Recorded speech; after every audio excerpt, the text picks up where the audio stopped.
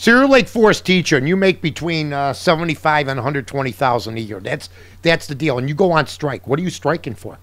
You got the most ideal situation. Why don't you go teach over on Madison and Kedzie? Why don't you join those marchers that are making 75,000 a year that babysit more than teach? You get an opportunity to teach in a high-class area, very rich area, beautiful area. You may not even live in Lake Forest, and you come over there, and you're going to put up a strike. If there's a guy making 80, 90, 100, I'm sorry.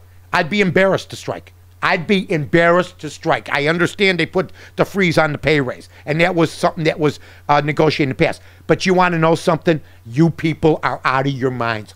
I'm not for you. I'm for the unions, but I'm not for the Lake Forest people. Sorry, I'm just saying. Brought to you by our folks at the wonderful, wonderful Rosemont, Village of Rosemont.